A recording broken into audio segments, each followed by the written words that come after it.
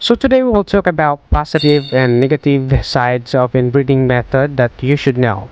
But before anything else, don't forget to smash that like button and subscribe to our channel so you won't miss out any of our videos. And please watch this video till the end so you won't miss every single details.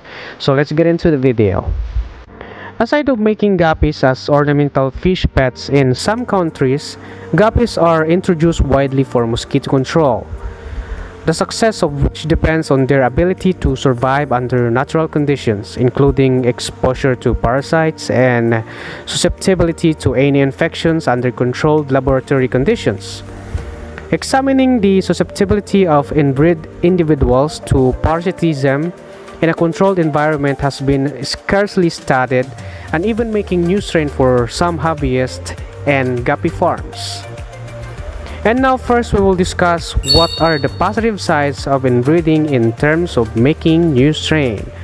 So we have here the inbreed of bluegrass guppy, which has solid dark blue color. And if you are keeping bluegrass for a long time, I'm sure you already encountered this type.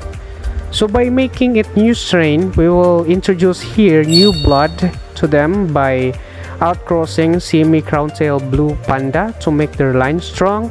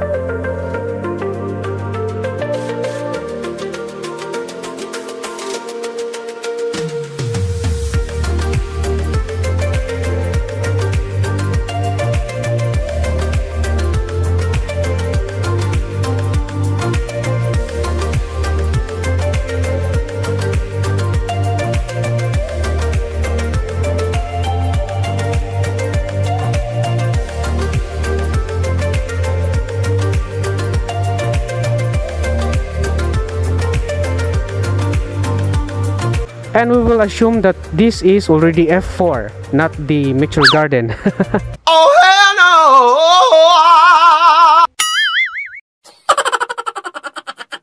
no! And you can do this for several breeding to come up with the preferred color and pattern that you like. If you're gonna ask why I'm using this kind of hybrid panda, because their color has similarity and it will just take you several breeding period to perfect this as your own strain in short period of time, unlike those complex patterns.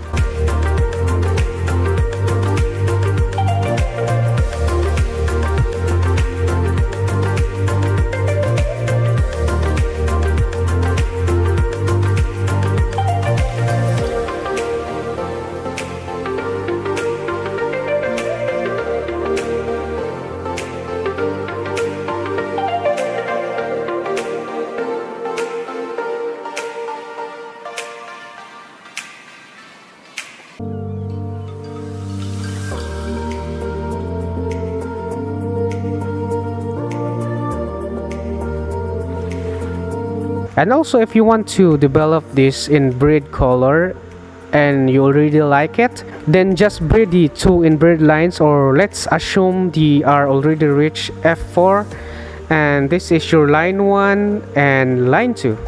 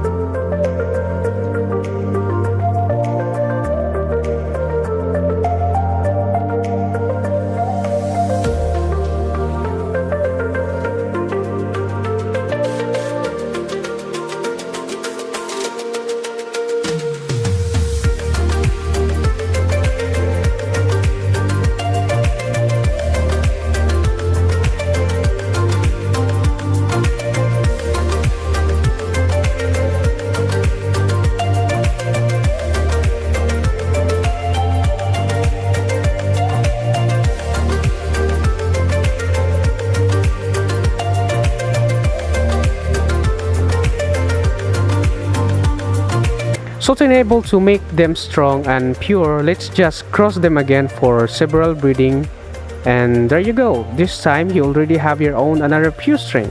So congratulations about that. So that's the positive sides of inbreeding when you develop a hybrid strain.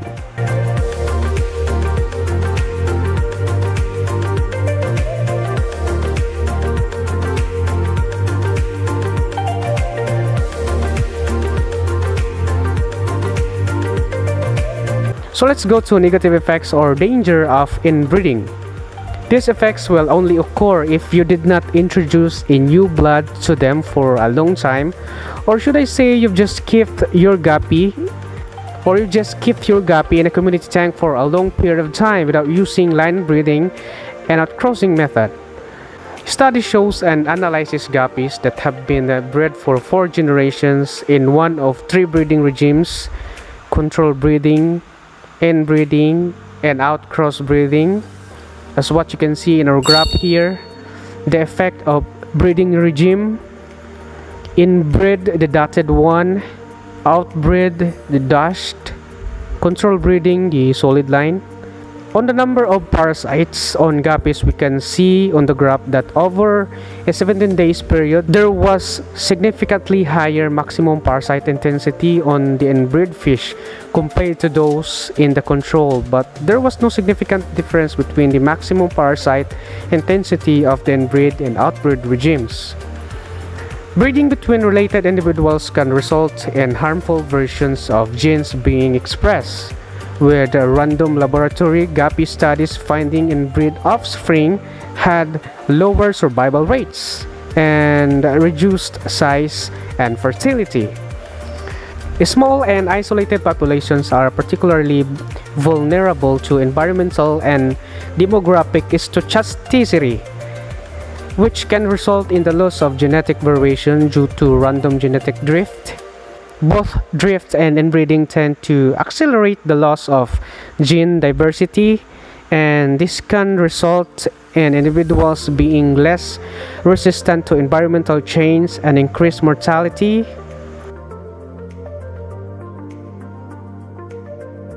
Reduce disease resistance, can affect many different fitness-related traits, including low survival rate,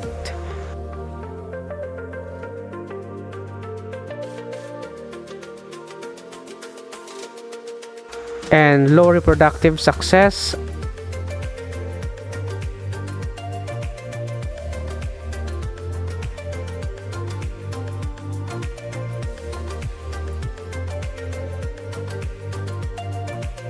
And even parasite susceptibility. Inbred individuals tend to have higher pathogen susceptibility compared to outbred counterparts. Even in one generation of full siblings, inbreeding can lead to a reduction in a male sexual motivation and mating success. But the effects of inbreeding are significantly more pronounced after multiple generations. And hopefully you've got that. And in conclusion, overall we already know those positive sides and negative sides of inbreeding method. And hopefully this guide will help you widen your understanding on guppy fish keeping hobby. And of course, once again, if you're new here, please consider subscribing to get updated on our next video like this one. And of course, follow our FB page at hobbytp.ph or just click the link below description. Thank you very much guys, stay safe, and to God be the glory. Bye bye.